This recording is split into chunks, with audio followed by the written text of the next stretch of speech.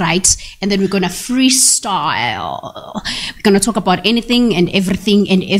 So question A1 that bothered me the other day, guys. I was watching Likunutu.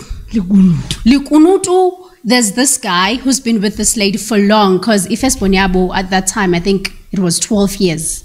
So they married. So Banabandana by 3. This guy has been hearing rumors about the child, these kids that are not his. Like 3. Yo, I saw that, bro. Like all 3. You 3 outside. No. They married. No, they married. They have kids. Mama no tata, functional family. Yeah. With 3 kids.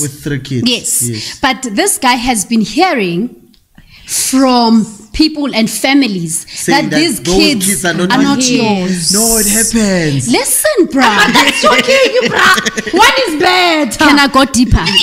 Can I go deeper? Go deeper. This guy wapalela kulikunutu. Okay. Wrote there saying his consents, then DNA came. Vandwana, they took the things, went to what, and then they came back. When they came back, guess what?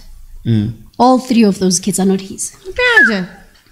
He come back from that.